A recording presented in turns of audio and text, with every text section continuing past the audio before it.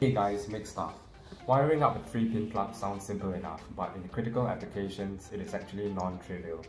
Yes, just about any common method would work if you are using this plug to power up a laptop or to charge a couple of mobile phones or to operate a television set. But those methods may fail if you were to use the same plug to power up higher power devices such as electric kettles to boil water, or if you were operating multiple kettles at the same time, or to operate an electric stove, or to power up a high power server rack. Those methods may fail on higher power devices, and it may actually cause fires and electrical arcing and so on. So today I'm going to show you how to attach wires to the screw terminal of a Singapore or UK 3-pin plug, or to any screw terminal for that matter. And if you're even watching this video, I'm going to assume that you already have the basic knowledge of how to wire up a 3-pin plug the usual way, and which color lead goes to which terminal. So in this video, I will focus solely on the technique of binding a stranded wire like this. These are stranded wires to its screw terminal. So let's get started. Alright guys, I'm going to show you two different methods of doing so.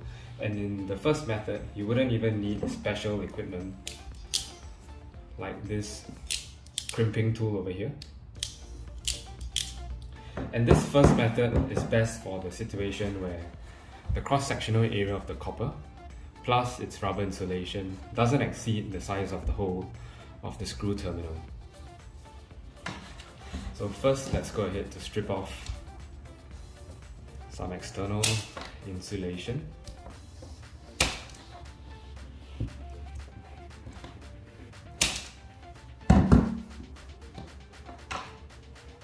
And for demonstration purpose, I'll just pick the blue lead and I'll strip off some of the blue insulation as well. And now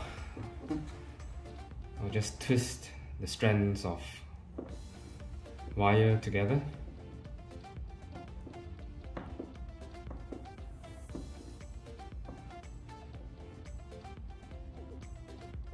And next, we'll have to flatten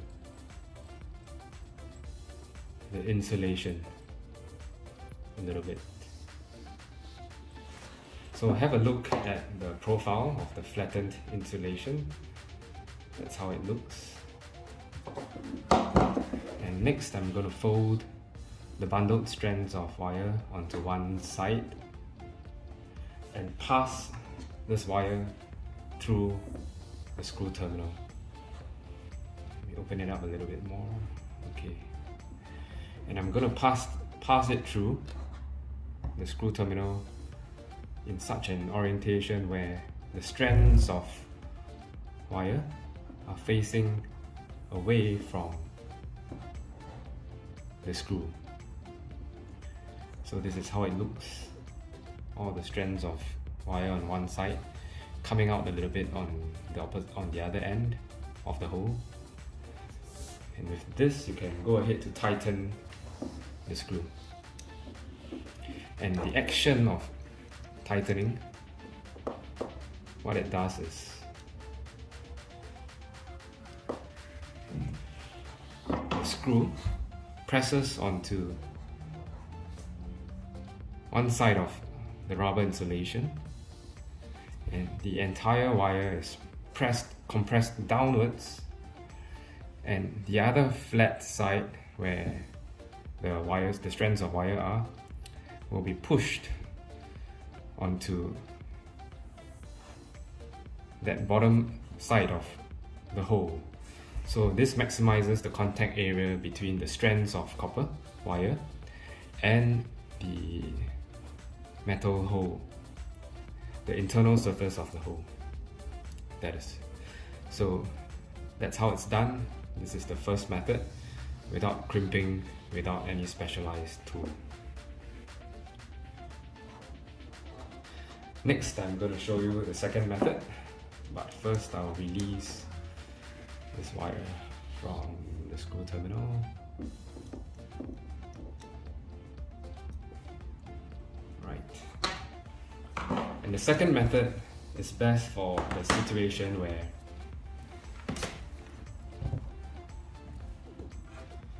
the cross-sectional area of the copper plus its rubber insulation is too large such that you wouldn't be able to pass the wire through the whole of the screw terminal. So what we're going to do here is we'll make use of a ferrule, and these things are also called bootlaces.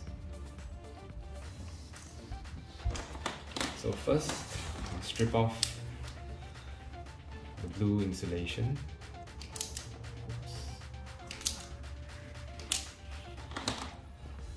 I've got to tighten, increase the tension of the screw. It's not working. Okay, got it.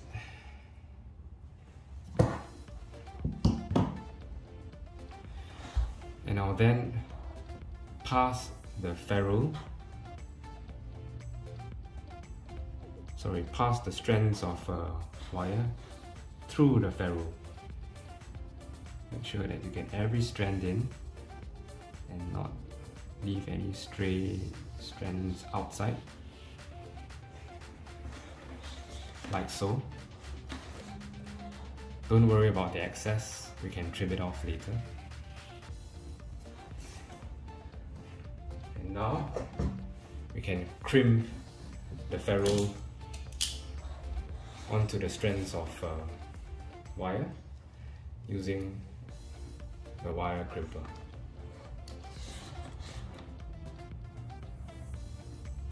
It's very simple, just done in a single press, like so. So now you can see that the ferrule is very firmly attached to the bundle of strands of wire.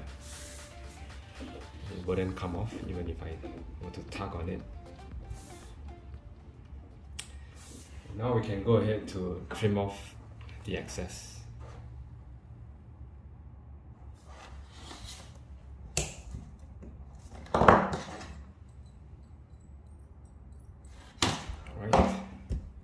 And with that done,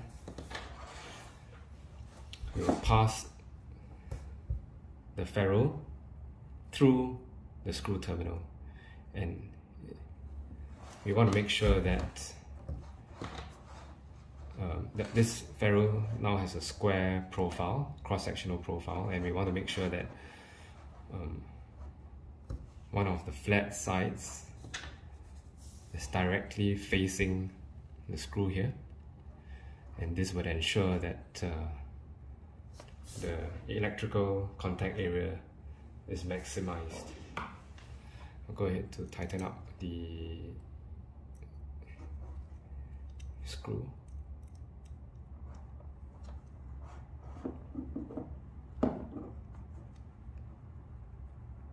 Now we're done, and it's the final product. So this is the second method. Both methods work equally well, but best for different situations. I hope you have enjoyed my video and you've learned something today. Thank you for watching.